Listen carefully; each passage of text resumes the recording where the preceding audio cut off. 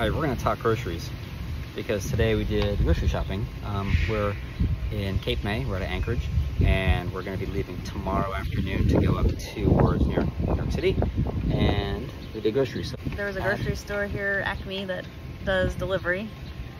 So most places we go, we either have to have it delivered, take an Uber, walk to one that's close by, take a ride from a friend. Sometimes there's shuttles that can take you to a grocery store from a marina, but it's always a trick to figure out how to get groceries at many of our stops. And then we have to pick an address to have it delivered. Yes. Which we picked this Corinthian Yacht Club here in Cape May. They're very, very friendly people.